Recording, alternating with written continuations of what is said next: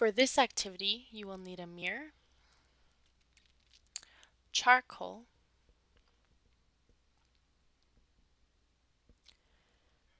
scissors, clear tape, a makeup brush, and several pieces of white computer paper. First, we will need a fingerprint. Place your finger onto the surface of the mirror to create a print. Then take the charcoal and rub it on the paper to create a black powder.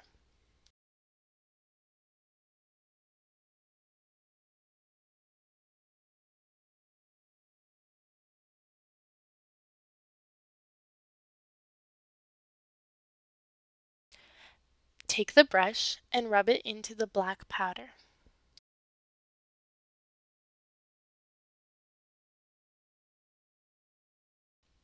Lightly brush the black powder onto the mirror where you had placed the fingerprint.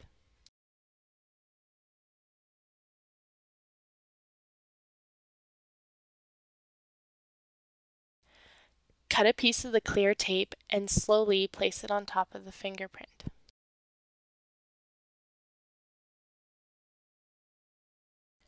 Try to hold the tape by the edges, as we do not want any extra fingerprints on the tape.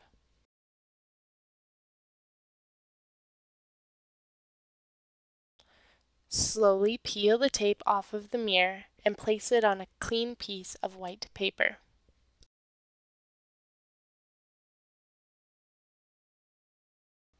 There you go, it's your fingerprint. Now you can compare it to the characteristics of fingerprints that forensic scientists look for in their lab.